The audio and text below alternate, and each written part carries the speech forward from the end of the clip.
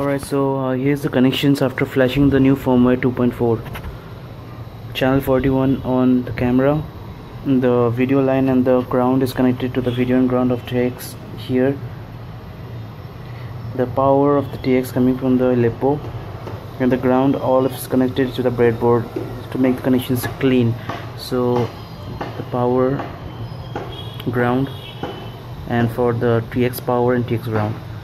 So connections looks clean and channel is 41. Okay, here is my monitor and the receiver is having the same channel as 41.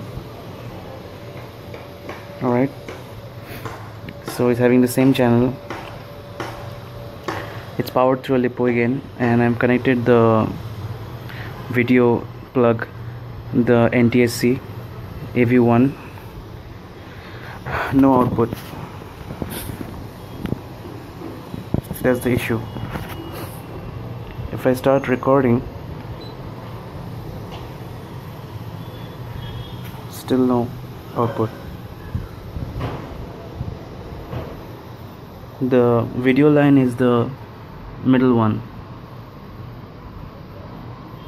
This is the power, ground, video, again one power and ground.